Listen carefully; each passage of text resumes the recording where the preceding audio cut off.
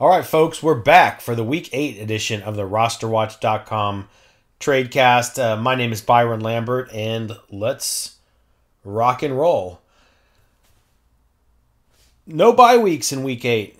A little respite right here in the middle of the season. Really, really nice to get a full slate this week. Gives us a lot of opportunities on the trade market. Heading into the weekend. Returning from the Week 7 buys, we have the Carolina Panthers.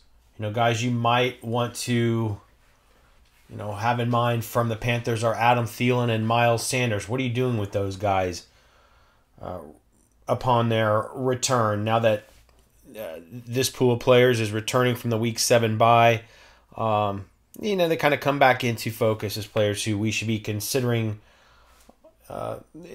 their long-term futures here the rest of season. Cincinnati Bengals, Joe Mixon, T. Higgins, guys that certainly are up in the air a little bit. Cowboys, I think we saw a restoration of value before the bye with CeeDee Lamb specifically, and to a large degree also to Tony Pollard, but still guys who were the crown jewels of fantasy drafts just a few months ago. Still a few question marks around those players, and maybe they kind of come back onto the radar here as we look ahead for really the second half stretch of the fantasy season. We got the New York Jets returning. Obviously, Breece Hall is a guy we're pumped about at this point. I think Garrett Wilson is the player we'll probably talk about in a little more detail in this episode. To me, he's a prime trade target. Last week was the week to get it done, but I still think you can.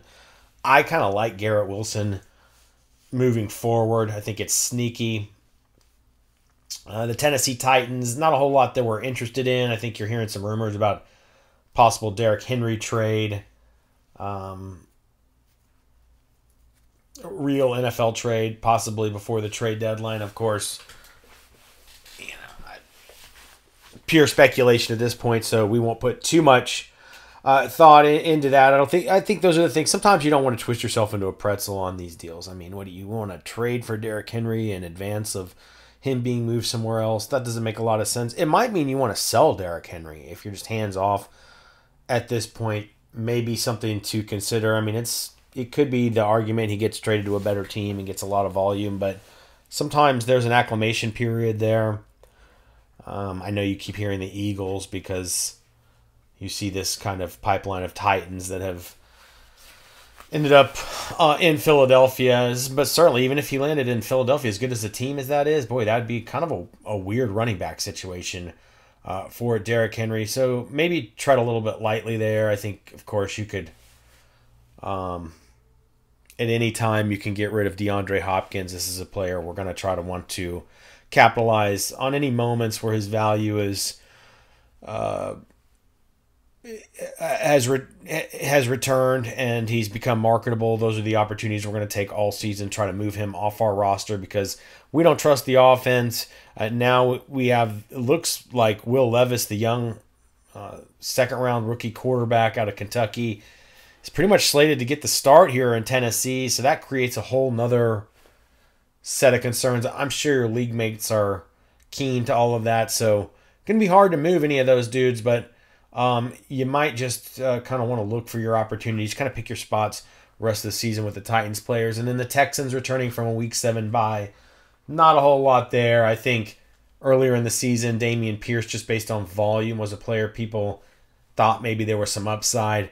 Just hasn't materialized, and I don't think it's going to. Actually, Devin Singletary is a sneaky guy to watch right now. I mean, not that he has any kind of major value in your leagues, and nor do I think he's really capable of achieving major value long-term on the season, but in deeper leagues, I do think he looks like he might be starting to crop up as like a sneaky flex, and definitely looks like he's kind of cutting into that Dameon Pierce workload. So I'd say the other player we talked about all season with the Texans is, take your opportunities to sell high on Nico Collins. I'd say that rationale persists.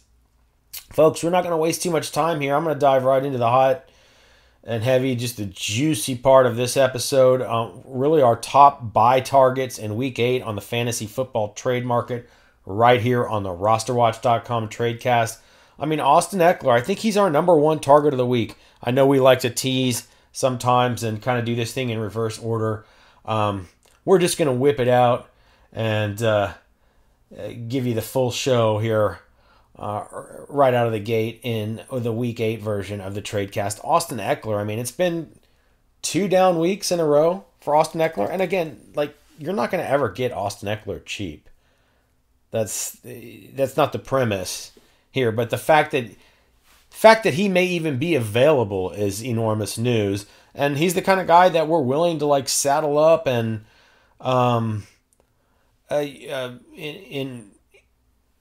and really ship a big, a large payment to the Austin Ekeler manager in return for his services rest of the season, because he's the kind of guy, as we've seen, certainly can be a league winner. Obviously, there's some questions around, like, a little bit of a timeshare, his health, maybe the Kellen Moore offense. Like, this thing maybe is just different, and has that changed the dynamic for Austin Ekeler's fantasy fortunes? I mean, these are legitimate things to consider, but trust me, these are the things his managers are wondering about, which therefore creates a possible opportunity to make a deal for Austin Ekeler this week. He's coming off of a 5.1 point half PPR performance in Week 7, an 8.2 point performance in Week 6. To be fair, those were kind of predictably tough matchups against Dallas and Kansas City. A bye in Week 5, an injury before that, and literally zilch production. Not a skosh, as they say. All the way back to Week 1, where he did come out in all his grandeur with a 25.4 point half point PPR performance. That was a 20-touch performance in Week 1. Then we went dark for a month. Austin Ekeler did. Week 6, it was 18 touches. Week 7, a little more concerning. 15 touches. I think we've seen, obviously, Josh Kelly have his moments, maybe more than we've been accustomed to this year. We know Kellen Moore, he liked that committee in Dallas last year, so maybe something to consider. But the fact is, I think that this is, like, obviously in some form or fashion, a potential buy low moment in some leagues when we're talking about Austin Ekeler, and he's the kind of guy I'd certainly recommend with the buy in the rearview mirror and an offense that I think should continue to gel. And if you look ahead here, Week 8 is a good matchup against Chicago for Ekeler.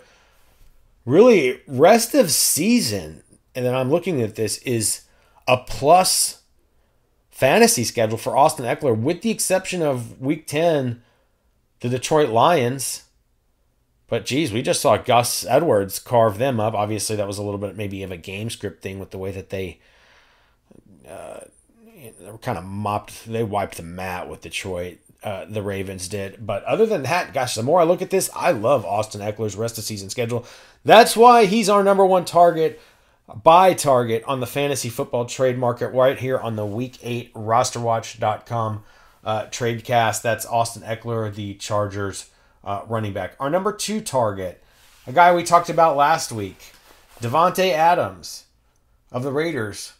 12 targets in Week 7. It was still actually one less target than Jacoby Myers, for what it's worth, who had 13. He had a baker's dozen in Week 7. But it was only another single-digit fantasy outing for Davante Adams in half-point PPR. His managers know that Jimmy Garoppolo is returning this week, and obviously some of that was circumstantial with the backup quarterback at the helm last week. But I just think it would be negligent not to keep kind of chipping away at the Davante Adams owner. To be fair, I'll probably concede I'm not sure he has quite the same upside and or maybe week-to-week consistency this year that he's had in years past, just circumstantially, nothing about the player himself. But look, he's coming off a 9-point game in Week 7, a 4-point game in Week 6, and a 6-point game in Week 5.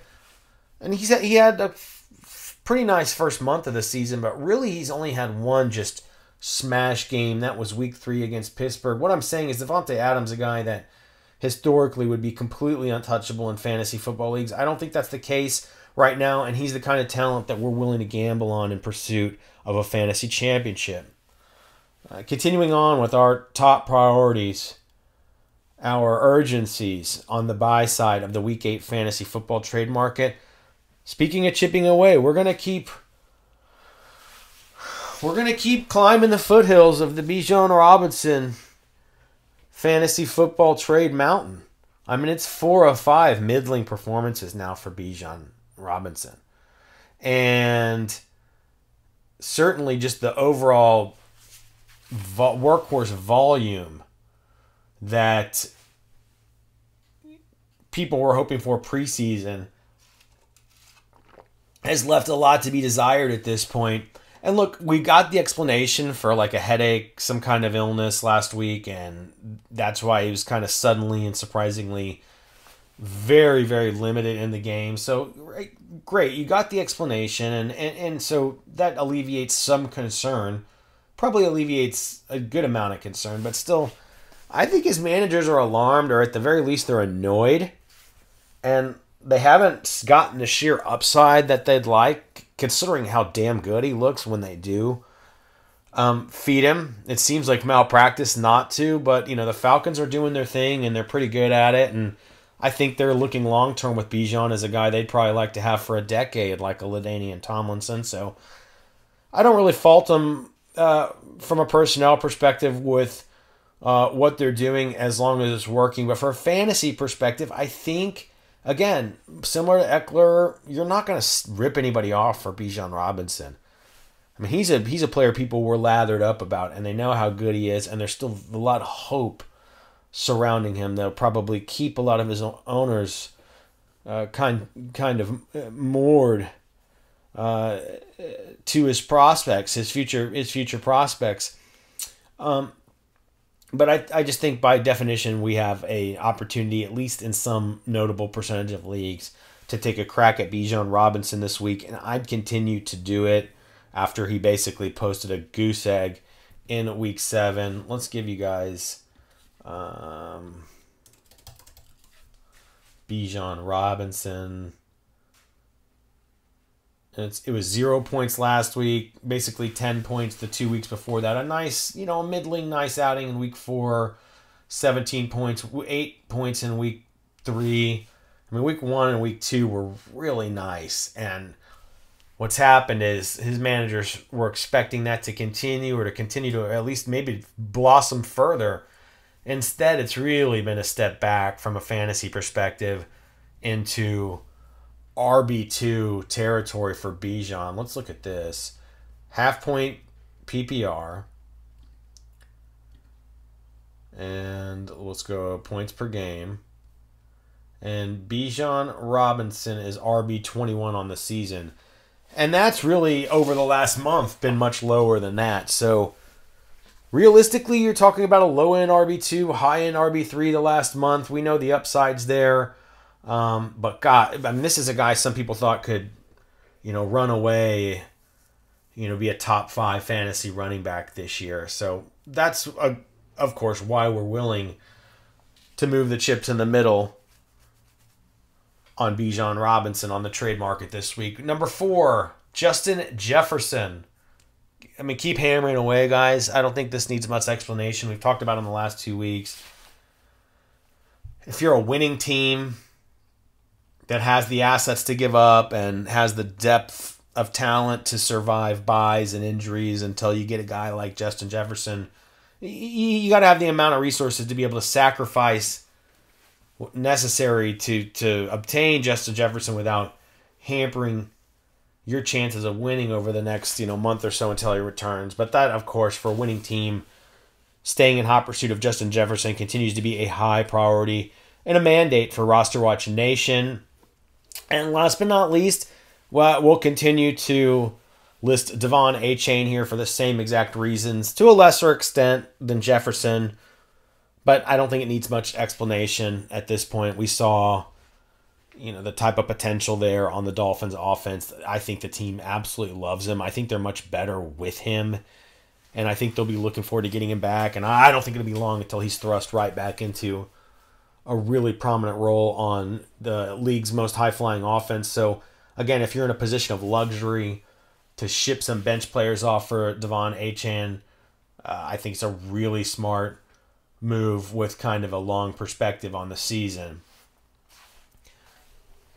Guys, I'd continue to look at Aaron Jones on the buy side of the market. So let's recap our top 5 priorities on the buy side of the Week 8 fantasy football trade market. It's number 1, going after Austin Eckler. Number 2, going after Devontae Adams. Number 3, going after Bijan Robinson. 4, going after Justin Jefferson. And 5, going after Devon Achane.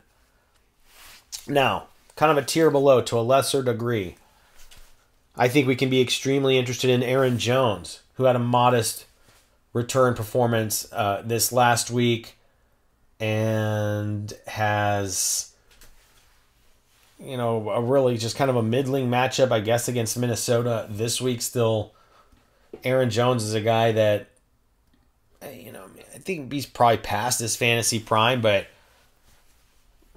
for all intents and purposes, he's certainly the best that the Packers have to offer. And, they've got the bye in the rearview mirror. I think rest of season I can be pretty interested in Aaron Jones. I think you guys should at least have a look at that in your leagues. Josh Jacobs. I think we need to be realistic about what Jacobs is going to be, really what that offense is going to be. You've seen Adams, Jacobs both kind of take a step back this year. I mean, we've seen guys like Myers emerge who really continue what he was doing in New England, but really only been one really good game out of Josh Jacobs this year in Week 4 against the Chargers. Everything else, a couple of good ones, but mostly then a bunch of 4 single-digit games, and he's coming off his worst game of the season, 4.6 points in Week 7 on only 12 touches. So it's, Josh Jacobs, his value is down. I mean, sometimes it's just that simple. His value is down. He's a guy we know that if none of this is perfect, it may not shake out, right? Like, you're just making calculated risks here, and if everything kind of aligns, like, if the 3 cherries spin around to the same position on the slot machine, the little siren will go off, right? Well, like, we're trying to, we're trying to kind of tilt those odds in our favor here, and I think you could do that with somebody like Josh Jacobs, who, I think predictably was a slow start to the season. Garoppolo's been in and out. I just think you can make a pretty safe bet that you'll get nice return on investment rest of season if you're able to negotiate a proper deal for Josh Jacobs this week. Somebody else we've kind of forgotten about to a lesser extent than Devon Achane. I think you give up much less. And who's putting up similar numbers? Kyren Williams. I mean, I think there was always concerns about whether Kyren Williams was somebody who could really offer sustainable production at that level in that offense. We've really liked what we've seen, and my thought is he's going to come back a rested guy now. You're hearing a little bit of rumors like maybe a Derrick Henry gets traded there or something like this. So my feeling is Kyren Williams owners are just overall kind of nervous, and if they're a winning team, they can afford to maybe just sit on him, but if not, they might not be able to. They may need guys now that can help them win.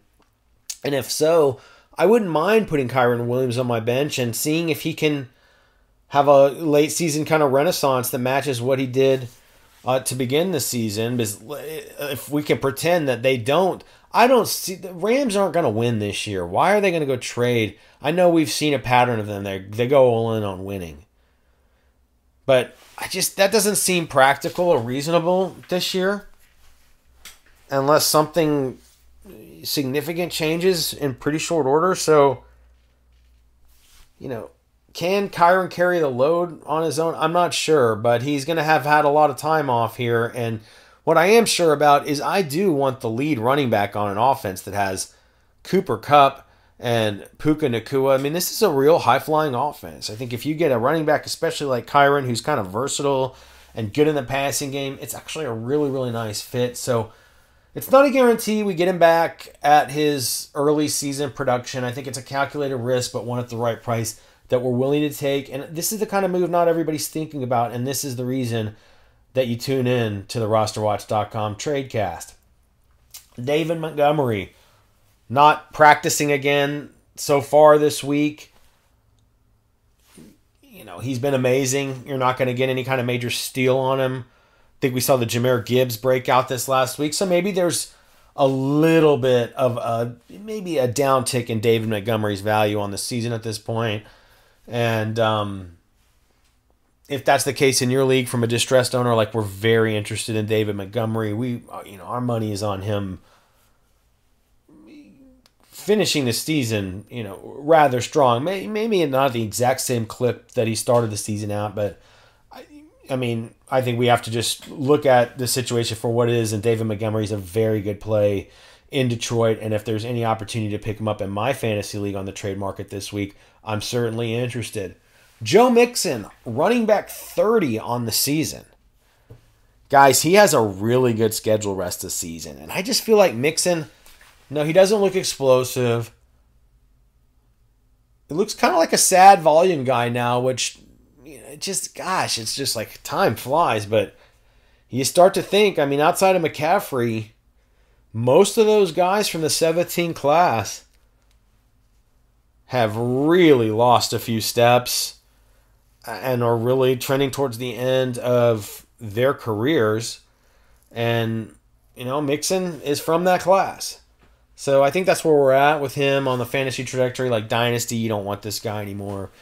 Redraft, I think based on the offense, based on Samaje Perine leaving and the projected volume, is a fine play for this week. And I do think there's upside. What I'm saying is people are thinking the way I'm thinking, and I think they're a little bit cart before the horse. This is where this is headed. Like, we'd probably be hands off with Mixon by next year. Or maybe he's got like one more solid, season left. But I think Mixon is the kind of guy that we've also seen. He has these breakout games later in the season. So it's been lackluster. People have questions around it, but it's also been kind of just solid because of the volume. He hasn't been totally disappointing, but he has not at all been remarkable this season. That's baked into RB30. That very simple. That means that Joe Mixon is a running back 3 on the season. And maybe we need to have an honest conversation with ourselves. But with that volume in that offense that I expect to continue to gel and improve as the season goes on, with the seasons changing and the game starting to shift more to a run-centric game, and with a great schedule rest of season, I actually think Joe Mixon is a really, really wise guy to pursue in your fantasy football league this week. Jerome Ford of the Cleveland Browns. It appears he may be a little bit nicked up. Let's just double check this. I don't want to come on here and say anything. I had Jerome Ford on here with an injury. It looks like he's doubtful, responding well, could miss a week or two. Look, we've seen Kareem Hunt be good, productive and get pretty involved. We're not surprised. We kind of predicted that. Still, Ford looks really good. Obviously, we got to worry about the overall offense with the Deshaun Watson situation. We may not want to buy in too much of this. And I think it's hard to really target like Jerome Ford. But if he's a piece I could get back and some kind of deal, I don't mind him. Or, maybe I'm just, gung-ho about doing trade deals, and I'm looking to do kind of a lower end deal that I think has some promise to it. I think if you could buy Jerome Ford on the low with his owners thinking that, gosh, this is a timeshare with Kareem Hunt and now he's injured for 2 weeks, like, the guy has looked good. The guy's looked really quite good, and he when he's gotten nice volume, he's been a good fantasy player. So on the lower end of things, just using that same thought process of sometimes trying to capitalize on short-term injury situations, Jerome Ford would fit that bucket here in Week 8 on the fantasy football trade market. Guys, we talked about it earlier in the episode at the outset, talking about the guys returning from bye in Week 7. Garrett Wilson, rest of season, the bye in the rearview mirror. He's got a few difficult-ish matchups. But God, I mean, are the Raiders that bad of a matchup? Are the Texans that bad of a matchup? The Falcons were, Godwin and Evans did a little. Garrett Wilson is kind of a matchup-proof guy anyways. This is more about his chemistry with the quarterback, which I think was improving before the bye. I expect to take another step forward here after the bye. And other than that, we got great matchups in week 15 and 16. Good matchups in week 12. And then the next 2 weeks are pretty nice. So a lot to like here about Garrett Wilson. And, I just don't think he's a guy that... I think there's going to be some leagues where he can be had for a reasonable deal where he's not going to command a prohibitive amount of compensation. And if you could add Garrett Wilson as a flex, I would look at him as a really powerful flex. Boy, that'd be a smart guy to trade for. Devontae Smith, 7.9 points in week 7. Now it's 4 out of the last 5 games. No good for Devontae Smith, including, most alarmingly for his managers, the last 3 games in a row. Stinkers for Devontae Smith. Literally, out of just sheer reason, his managers must be in very nervous territory. They have to be. They have to be at this point. And he's certainly not an untouchable. He's a guy we'd like to pry loose on that offense. To me, it's going to be boom bust. Gosh, maybe he's only a low-end wide receiver 2 rest of the season. It's a little hard for me to believe, but that's still a good player on a good offense. I think the breakout's coming. We always talk about the negative regression, the returning to the mean. Well, we should see positive regression in Devontae Smith's case, and that means there's going to be some big games, man. Big games that can help you win some weeks. And similar to Garrett Wilson, if you could plug Devontae Smith in as a flex on your roster, God, that's like a playoff. That's the type of move that playoff teams in your fantasy leagues make. T. Higgins, we mentioned it earlier, returning from bye.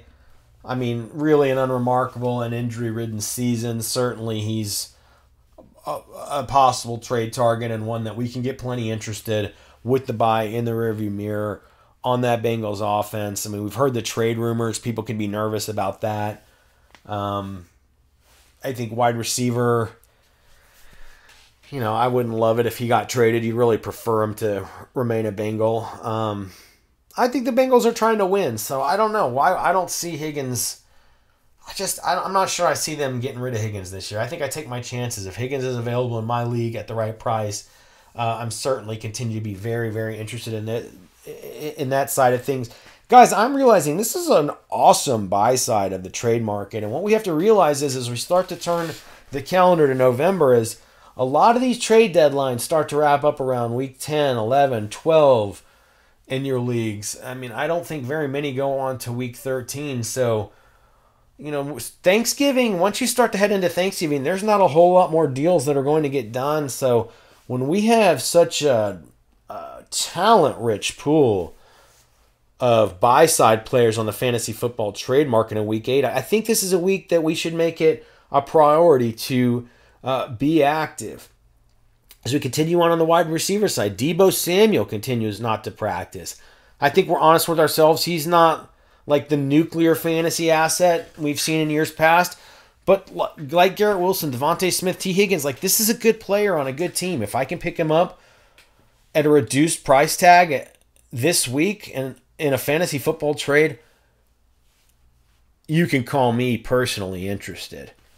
Amari Cooper, don't love it because of the Deshaun Watson situation, but look, he's maintained 8 targets a week over the last 2 weeks. I think he's the kind of guy, if he gets volume, he can be pretty much good, at least a contributor to your fantasy team, even with the backup quarterback. Obviously, the play here is you're hoping to trade in on Cooper on the cheap. While there's a lot of concern around the offensive situation, the quarterback situation, coupled with lackluster recent performance, I think you get Amari Cooper on the cheap, and what you're hoping for is that he maintains target volume, at least like flex value along the way. And then if Deshaun Watson, if and when he returns, which it sounds like he probably will, then Cooper all of a sudden he could be like a really nice wide receiver 2 heading down the stretch. And then last but not least here, I think you want to tread lightly, but I do think it's worth mentioning that Christian Watson, who was the subject of a lot of preseason interest, reasonably so, I think he can be had for peanuts on the dollar, the young wide receiver in Green Bay on the fantasy football trade market in Week 8. Jordan Love loves to spread the ball around. It's not a high-volume passing offense. He's not throwing for a ton of yards each week. I mean, you're seeing Romeo Doubs and Musgrave and Jaden Reed. All these guys are involved. I mean, you see A.J. Dillon catching passes. We got Aaron Jones back in the mix. He's catching passes. So I'm not even sure how interested we are in Christian Watson. But by definition, he's a real buy low. And, maybe like a Jerome Ford or somebody, like he kind of just super buy, some kind of buy low that, it's more of somebody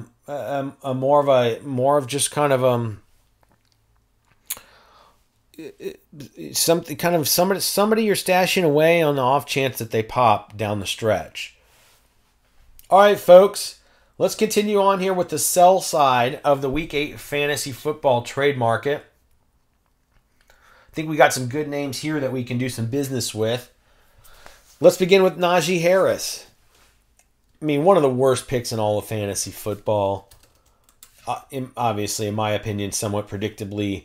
So, it's kind of sad. I mean, it just goes to show, in the NFL, I mean, you got to have some special athletic traits.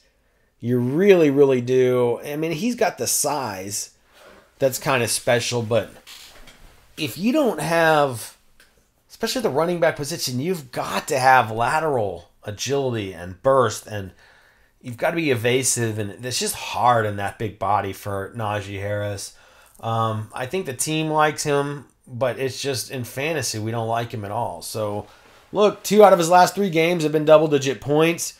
10.8 points in Week 4, 14.3 points in Week 7. His best production of the season. He had the Week 6 bye. 17 touches in Week 7. Was this 68 yards and a touchdown? I mean, look, everybody's wise to the fact that Najee Harris is a disappointing fantasy asset, or at least most people are. Still, that's not going to prevent us from trying to ship him off on the fantasy football trade market this week. I mean, I don't care. I mean, you got to get over like the value associated when you drafted him. I think you realize now like Najee Harris is just not a good fantasy player and not super helpful to own. So when you have the opportunity to capitalize on a very short-lived opportunities of marketability for somebody like Najee Harris, like you need to be proactive and try to make a deal and bring a better player back in return that you feel more confident in the rest of season. But certainly your confidence must be very, very thin as it relates to Najee Harris. Deontay Foreman, again, by definition, he had the 30-point game. I think people know his situation. I mean, it'd be interesting the market dynamics that factor into his value and where that value, ultimately, what that value that ultimately results in. I can't imagine it's a ton, but the guy's been good, and he had a monster performance in Week 7. Khalil Herbert, still kind of not yet set to return. While you can, I think maybe you try to do something with Deontay Foreman. Again, that might be to like a desperate owner.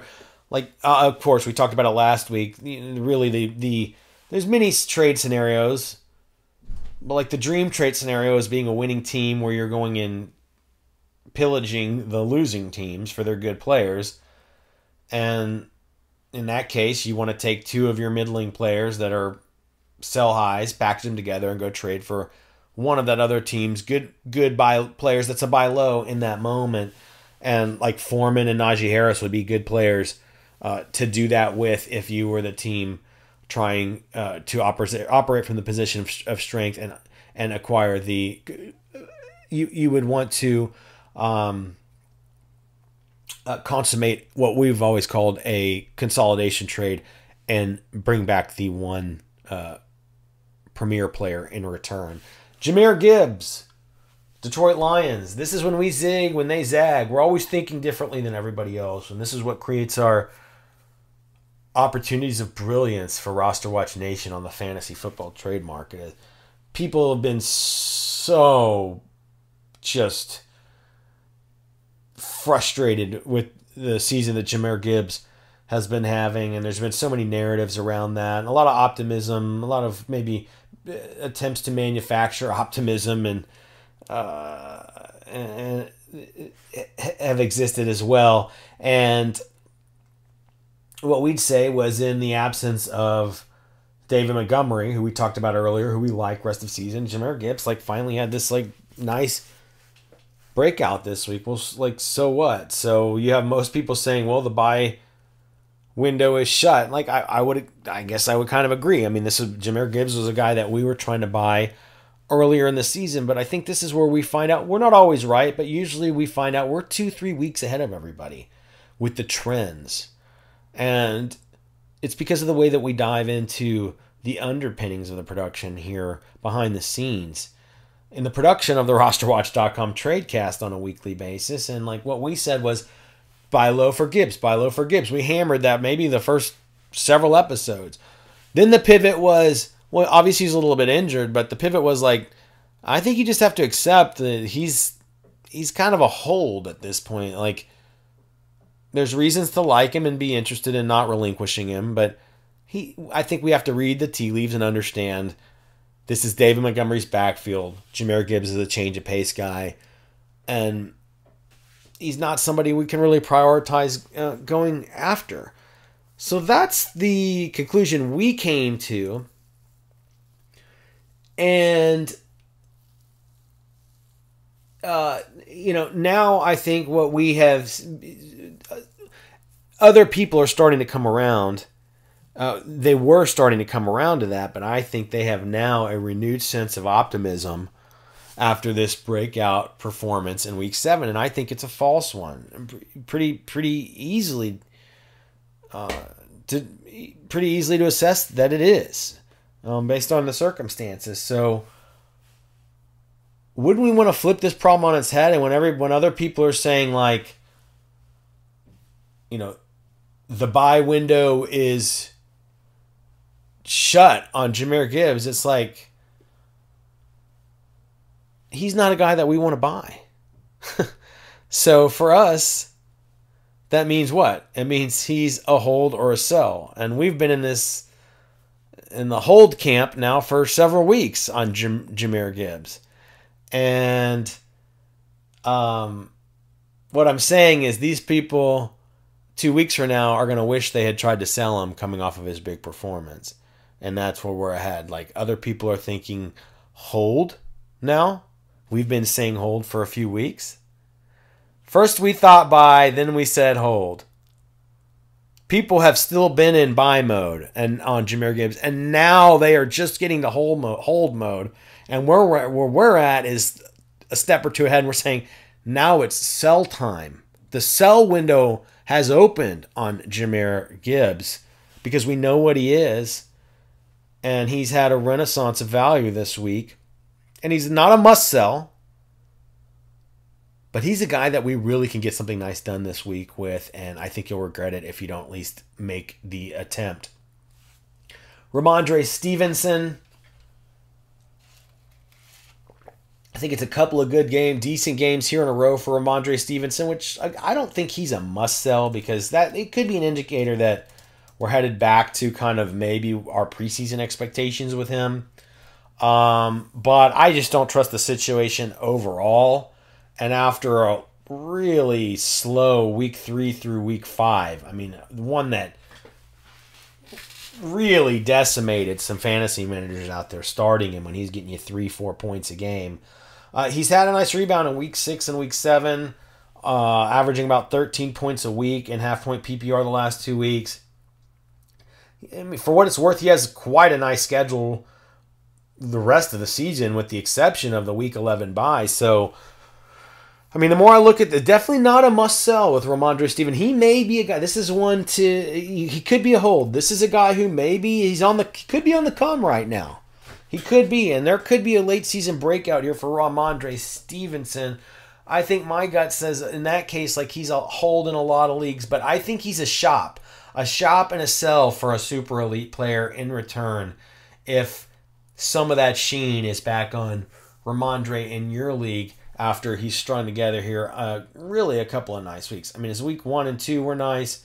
Week 6 and 7 were nice. That sandwiched a slow week 3, 4, and 5 for Stevenson, but he had a decent start, and he's had a decent last few weeks.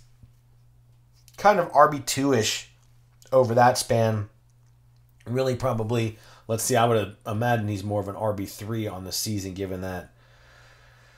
Yeah, those down weeks there. Yep, RB3 on the season with kind of RB2 production in recent weeks. It's very well could be a mirage, and I would try to flip him. While I could, that said, if you do have to hold him, I think there is some optimism here. If you look at his strength of schedule rest of the season, there is a lot to be interested in. So let's see what happens here with Ramondre Stevenson. Gus Edwards.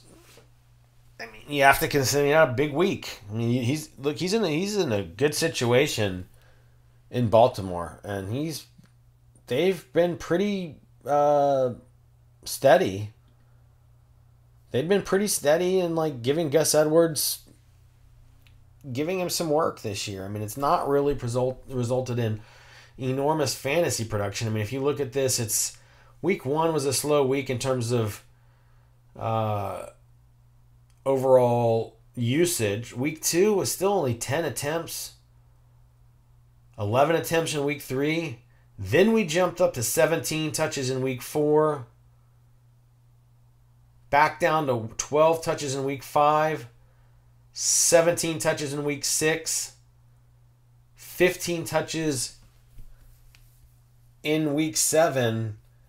Actually, this is like a bad profile for Gus Edwards. Even though like he's pretty much the lead guy we like that on the Ravens, and we kind of like Gus Edwards.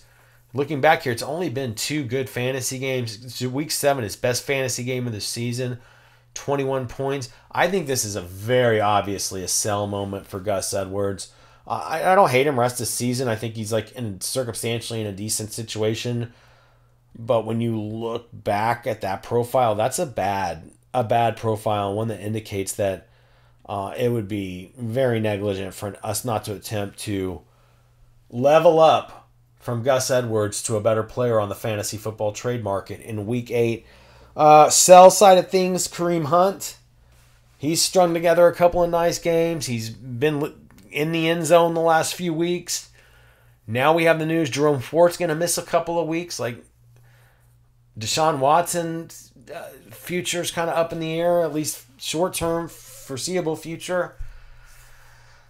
I don't know. I mean, shouldn't we try to at least sell him? Kareem Hunt, not a must-sell. It looks like a guy you can plug along and get some as a nice flex player and get some wins with the next few weeks, and probably be happy you scooped him off your waiver wire. But gosh, I mean, you got to think his value is pretty high right now, at least relatively speaking, and that tells me that when we have a guy that we're not married to who his value is really high, if we're going to be really tedious about this, like, you should take the time to see if Kareem Hunt is a player that you could throw in a deal, package up, and get a better player in return. Funny, I had Jackson Smith and Jigba on the sell side of the Week 8 fantasy football trade market. I woke up this morning to a trade offer in my inbox, somebody trying to peddle him to me. I think they see the same thing. It's been a slow season for JSN. Fortunately, we got the touchdown last week. We were hoping for more with DK Metcalf out. Looks like Metcalf's going to be back sooner than later. I'm not sure this offense is totally high-flying.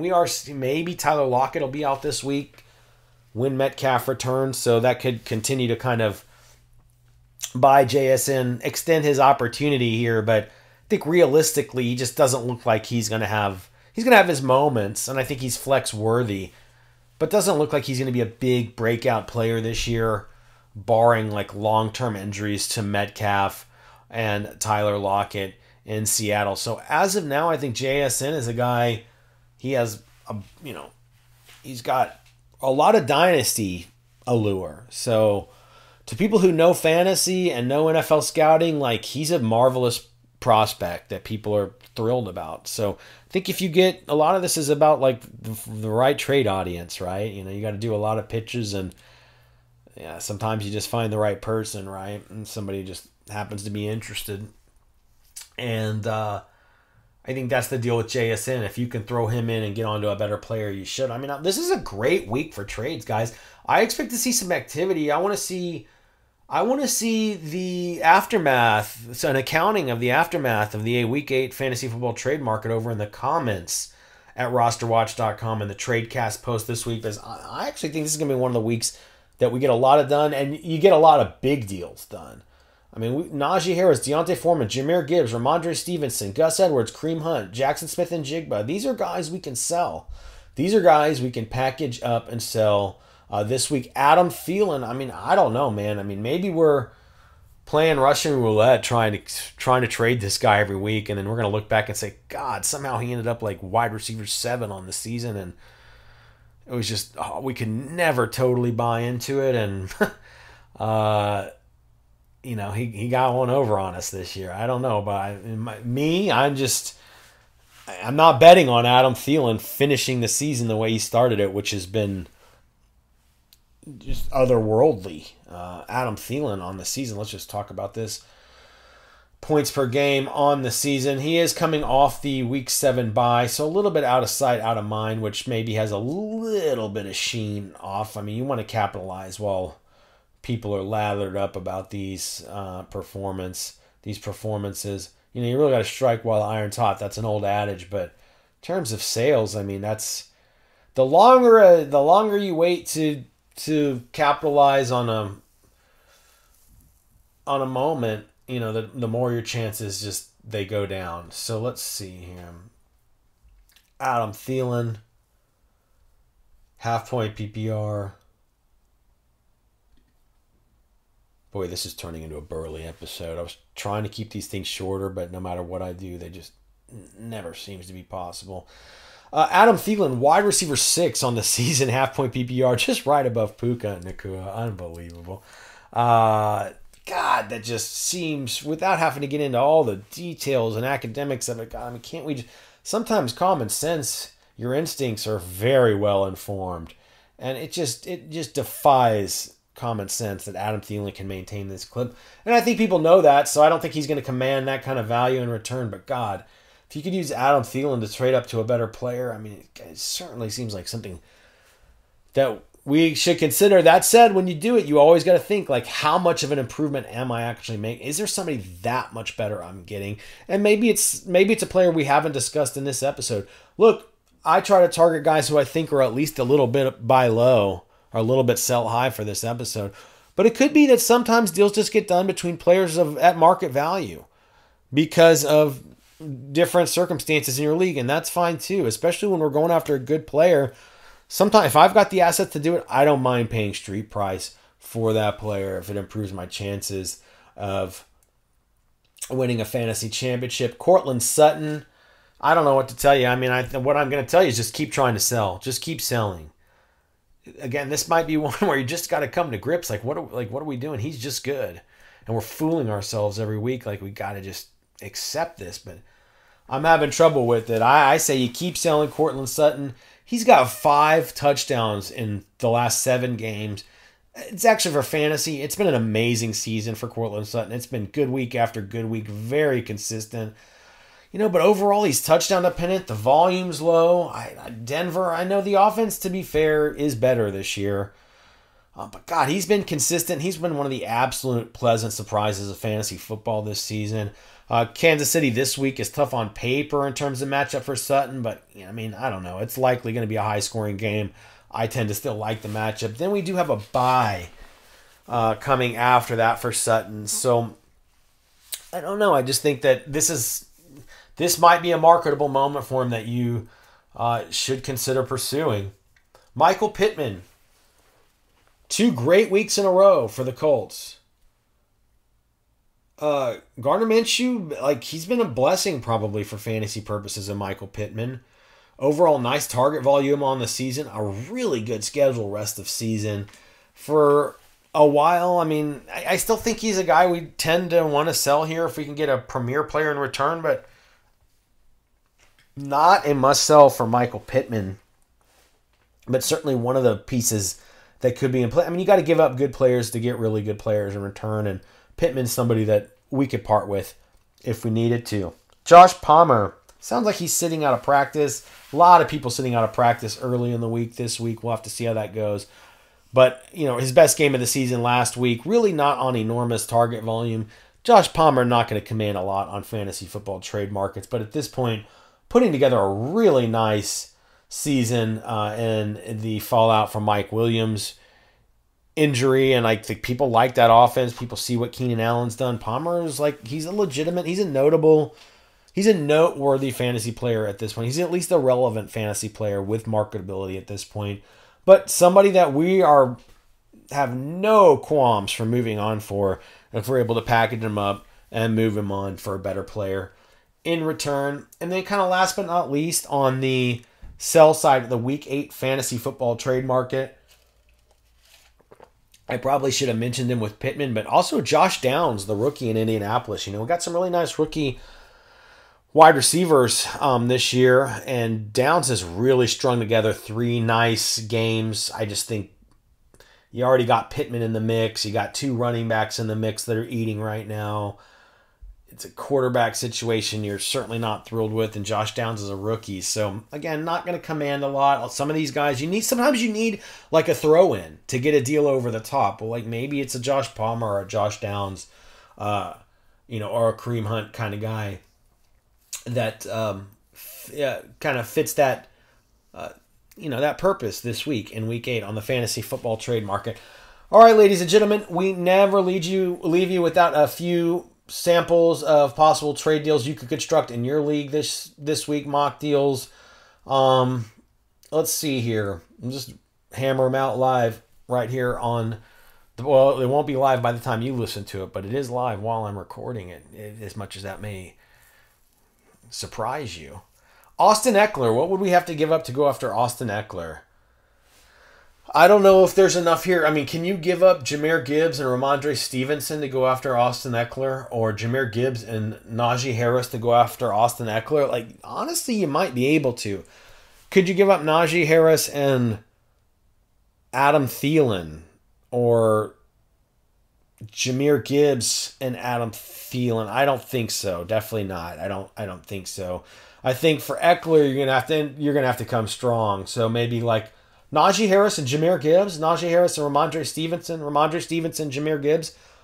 That is at least, I don't think it's an insulting trade offer. Maybe we can at least get discussions started around Austin Eckler with a proposal like that. And I think it's if a distressed owner who needs 2 players this week, especially if David Montgomery is out, boy, that's going to have to be something. I think there's a deal that could be done there. Devontae Adams. What would we do for Devontae Adams? Can we trade Najee Harris for Devontae Adams? Can we trade Jahmyr Gibbs for Devontae Adams?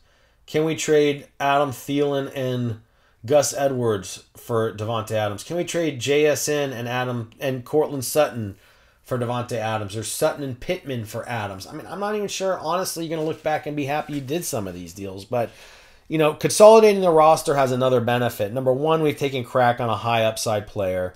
So, yeah, you might have given up 2 players who continue to perform well, but you still got the prominent player in the deal. And it liberated a roster space that you're going to need for another waiver wire pickup, and that's how we keep the machine, rolling here. So that's even though sometimes you're going to give up, quote unquote, more than you're comfortable with for a premier player, as long as you're still upgrading the starting lineup and you're liberating that roster space and you don't feel totally dirty about doing it, I think it's fine. And as some people might want to call that, quote unquote, overpaying. Bijan Robinson. What can we do for Bijan this week? God, can you not do a Najee Harris or a Gus Edwards and Kareem Hunt Pittman. Guys, you could cobble a couple of these dudes together and get Bijan Robinson this week. I think you should. And I want to hear your success stories, if you do, over in the Tradecast post at rosterwatch.com this week, because this is what energizes me to keep doing this. I love to see these machinations come to fruition for RosterWatch Nation. Justin Jefferson, what could you do for Jefferson? There's a lot here you could do for Jefferson. Give up Adam Thielen, Cortland Sutton, Michael Pittman now. You know, the running backs we've talked about. Give those guys up now if you need to. I don't care. Give up a couple of these guys if you're a winning team and you want Justin Jefferson. Devon Achane, same drill, lesser extent, less compensation. Aaron Jones, Josh Jacobs. What do I want? What do I do for them? I mean, you've got the ammo, guys. You've got the ammo with the players we've talked about here. I don't want to keep saying these names over and over again. You've got the ammo. Go back and listen to the sell side of this episode. Pick two of those dudes that make sense, that can help the other your trade target get a win this week, and pry Aaron Jones or Josh Jacobs loose. I don't think you have to give up to get much to get Kyron Williams. I mean, God, could you give up like Josh Palmer for Kyron Williams now, or like maybe Cortland Sutton or Pittman if they're bench guys?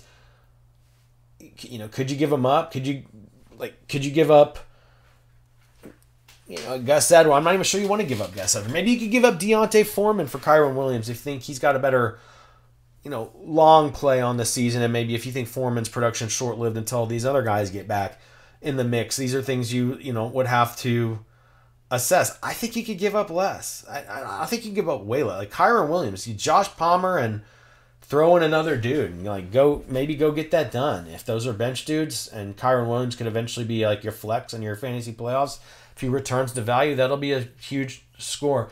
David Montgomery, we've got the ammo here, guys. Pick one or two dudes to go after him with. Same with Mixon. Jerome Ford for cheap.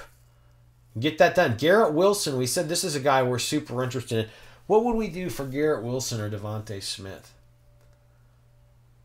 I mean, I'd give up Jahmyr Gibbs for Garrett Wilson. I don't know if I'd do it for Devontae Smith.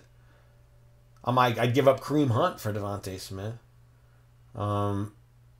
Josh Palmer and JSN for Garrett Wilson. Something like this, guys. I think you absolutely are able to get those types of deals done, and we'll look forward to finding out about it over at rosterwatch.com.